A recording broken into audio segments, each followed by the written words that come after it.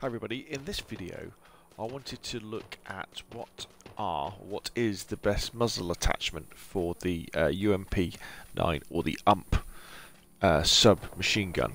And what we're going to be looking at is the flash hider, compensator and suppressor, and you might be quite surprised about the different effects they have on the gun. So we're in the training mode here so that we can track this, and I've got two UMPs. I've got one with a suppressor and one with a compensator. They've both got vertical foregrips, both got extended mags, both got red dots, and then I've got a flash hider in my pocket as well. So, I'll tell you what we'll do. Let's start off first with the flash hider.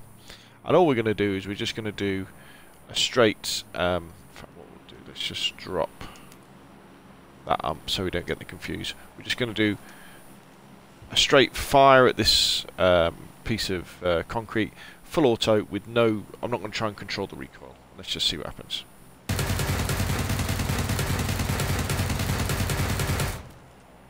Okay, so that's with the flash hider.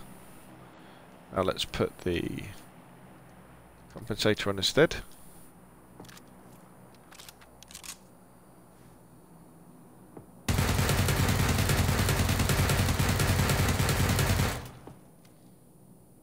See there, and we can do a quick comparison over there.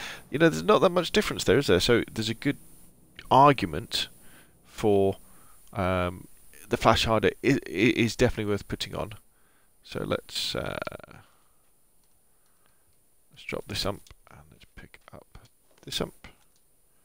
Hopefully it's got everything on it. Yep. Right, so let's fire with the suppressor, no control. Ooh. Here we go. So you can see that although initially it controls it very well, it starts to get away. And I tell you, why don't we do one where we just take off the... We've got nothing on the muzzle at all. So let's have a go, see what happens.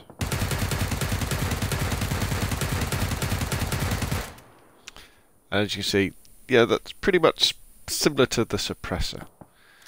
So, in terms of controlling recoil, your best options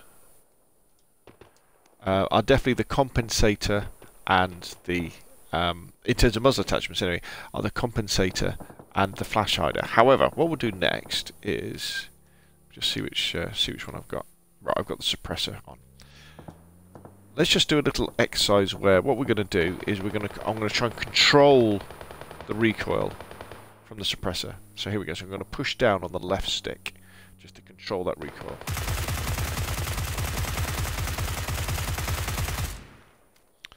Right, let's move over to the compensator.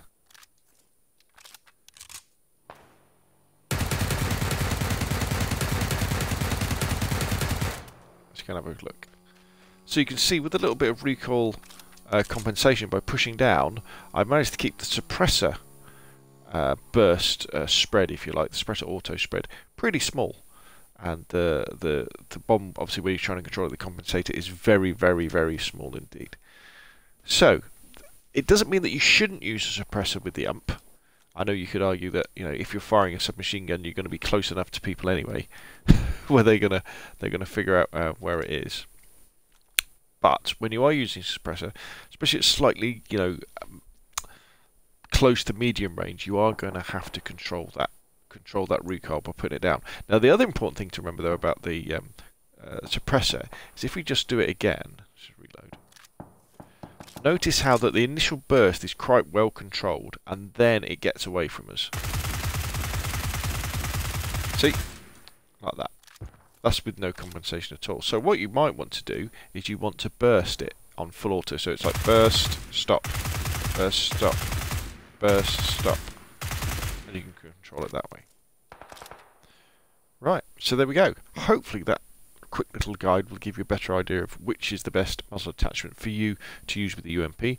Personally, I always think the advantage of equipping a suppressor overwhelms the disadvantages of the recoil, because especially when you're playing solos, it's one thing to kill the person in front of you, But it's another thing to do it in such a way that you're not alerting all the other players around you, which can happen, especially on the smaller map like Sandhawk, where yeah, with a compensator or a flash hider, yeah, you may well get that kill easier than you would with a suppressor, but there's a chap who's just over that hill who has heard you, who's now coming to investigate. Whereas if you'd used a suppressor, that sound would have been more muffled and they won't know exactly where you are, or they might not have heard you at all, and you're going to be free to carry on into the later circles, you know, to get that chicken dinner. But I'll leave the choice for you, and by all means, come to the test range, pick up the guns, try the different attachments, try the different grips, and you can make a decision for yourself. Anyway, that's enough from me. Hope you enjoyed the video. Press like if you did so. Press subscribe if you want to see more of the same. And I'll see you again soon.